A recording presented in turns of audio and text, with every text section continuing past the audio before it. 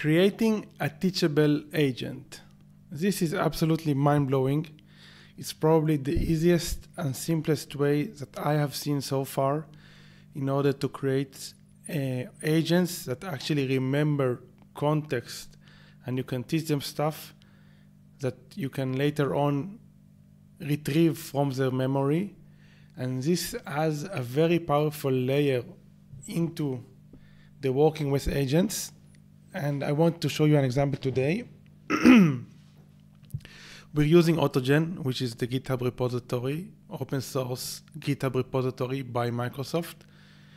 If you haven't seen it yet, you can look on the video that I've shared a few days ago, or you can just look it up in GitHub Autogen. This is an amazing project which allows you, as I said, to use and utilize different agents to do various tasks using OpenAI keys, API keys, or with an LLM.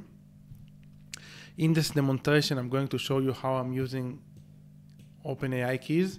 But as I said, you can just download LM Studio and run this locally, although it will be a bit slower, but still it does work great also when running locally. I've played with this locally and I can tell you for sure. So I've explained regarding the idea of agents in a different video.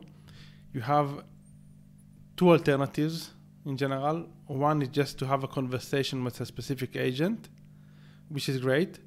But the other alternative is to have multi-agents and conduct like a brainstorming session or a conversation with a few agents that each one of them has a specific role and an expertise based on what you assign to them. So let's say we want to brainstorm about a marketing idea. You can give each one of the agents a role. You can tell, okay, listen, you're a junior media buyer, you're a senior media buyer, you are a CMO, you are a marketing operations, and you're a account executive. And you assign the role and you give a bit of context to each one of them. So for the CMO, you tell them you are mostly strategy focused and you have a lot of experience with copywriting. And to the junior media buyer, you can tell him you are eager to learn, have a very data-driven mindset, etc. So you give each one of them like a role and attributes, and based on this, they just start a conversation between them, and they optimize and iterate based on the goal that you set at the beginning of the conversation, and eventually you're going to have a pretty good result. Obviously, it depends on the complexity of the task, but it is a great tool and it's very interesting. I believe it has a lot of potential if you know how to utilize this. Anyway, I don't want to talk too much today about the multi-agents because I showed an example the other day. What I want to focus on today is showing you something that I just found out about, is the fact that some agents are teachable. So basically, how do you create a teachable agent? You follow these steps. You create a new Conda environment. Then you activate the environment. You pip install the Autogen teachable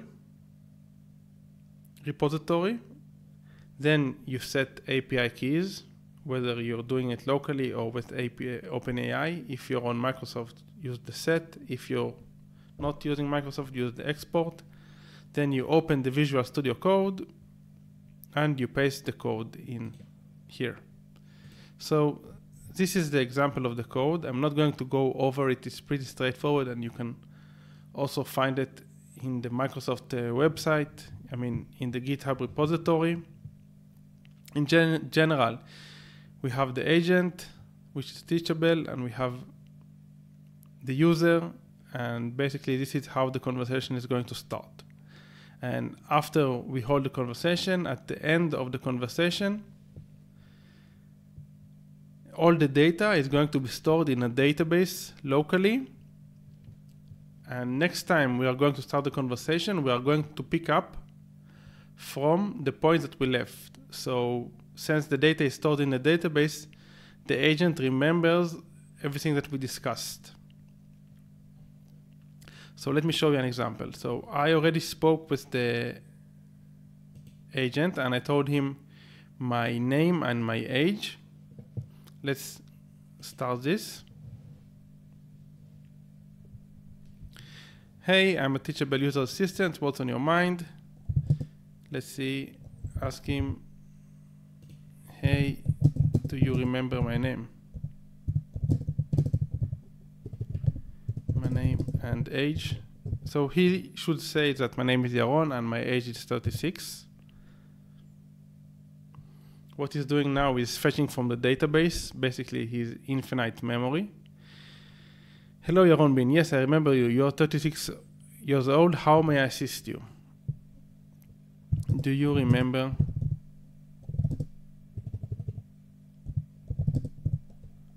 my age? He isn't supposed to remember my age because I never gave it to him. No, sorry, I gave him my age, but where I'm from. Sorry, do you remember? Where do I live? He doesn't know at the moment.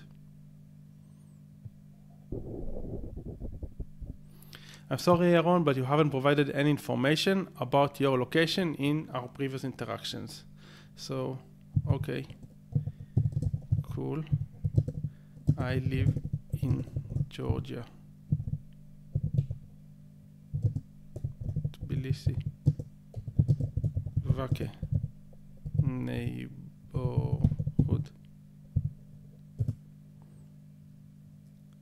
So here I'm sharing where I live. Great, I remember that you live in Tbilisi in the Vake neighborhood of Georgia. Is there anything else that you would like me to assist you today? Not really. Bye-bye. So what we're doing now, we're going to conclude the conversation by typing exit. And now you see reviewing chat for user teaching to remember. What he is doing, he is storing our conversation in the database. And we are going to close the script. Now we finished the conversation and I'm going to rerun the script and let's ask him now where I am from. Do you remember me? Age, name, where do I live?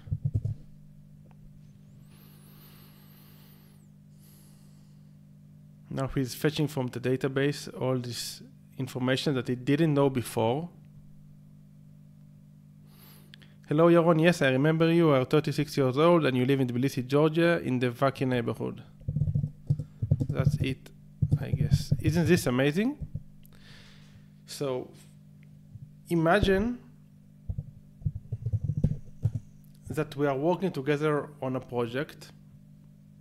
I share with the agents all my preferences, what I like, what we tested, what we haven't tested, attributes of my customers, code, whatever. And basically, this is amazing because all the context remains, because as long as you don't reset the database, the bot or the agent remembers all the information. And this is very, very powerful because let's say, like I showed you before, we have a team of agents. Each agent has a specific role and all of them have another layer of memory and they can recall their conversations and the inputs that we've shared with them and their discussions between one another. This makes this project way, way, way more powerful.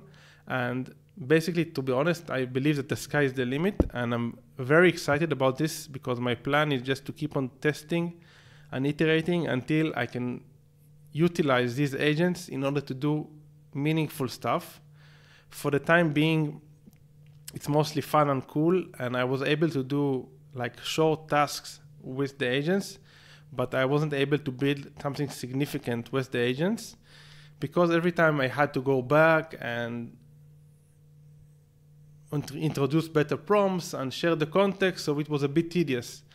But in this case, now that the agent actually remembered the context and what I told him, I believe it will accelerate the process, and I think this is very powerful.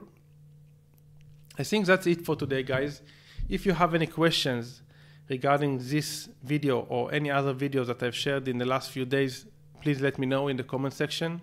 If you enjoyed the video, I invite you to subscribe and also leave a comment in the comment section. And I guess that's it. Have a lovely rest of your day. Bye-bye.